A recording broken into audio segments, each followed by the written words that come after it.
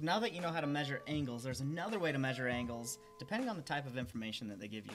So for these two examples, we don't even need to use a protractor because they're giving us enough information that we can actually take what they're giving us and either add or subtract to find the answer. So for this first problem over here, the black lines are measuring, or the black numbers are measuring the spaces in between the lines, and the question mark just means that's what we're trying to figure out. The red line is how much all of that angle is together. So we need to figure out if we need to add or subtract to find that question mark. So we know that this angle is 80 degrees, and we know that the whole thing is 130 degrees. So we're trying to figure out what's the difference between the total and the amount that they give us, and that's going to give us the answer to our problem. So we're going to take the 130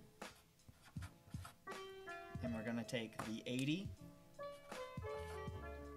and if we just look at this and we're trying to figure out this in here, we're going to know that the number should be smaller than 80, and it's definitely smaller than 30 because this angle is not as big as that angle. So that right there should tell you that it needs to be a smaller number, and whenever we're working with trying to make things smaller, it's usually subtraction. So when we're trying to find a part of a bigger angle, we're going to subtract it. So as we subtract this, we borrow, and that becomes 50. So this is 50 degrees.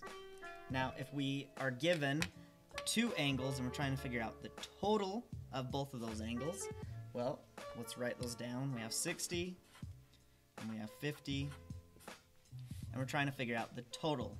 Total should be your key word to know that you are trying to figure out a problem that involves addition, because we're going to add this angle, we're going to add this angle, and we're going to get the total of both of those angles. So 60 plus 50 is 110. So we have 110 degrees. Make sure that looks like a degrees. Give you something that looks like this where they'll give you a total, but they won't give you any of the numbers down here, but they actually are giving you a hint, because you know how much this angle is. You're trying to figure out what that angle is. We don't know what that is yet. So you have to look for some clues or some hints that are going to give you some help on this one. Well, there's that little square that I see most often whenever I see a right angle. Sometimes they won't show that, sometimes they will. But whenever you see that, you know that it is 90 degrees. So I'm going to get my 130, and I'm going to subtract my 90. So this angle right here is 40 degrees. So 40 degrees is my answer. And that is learning how to join and separate angles using addition and subtraction.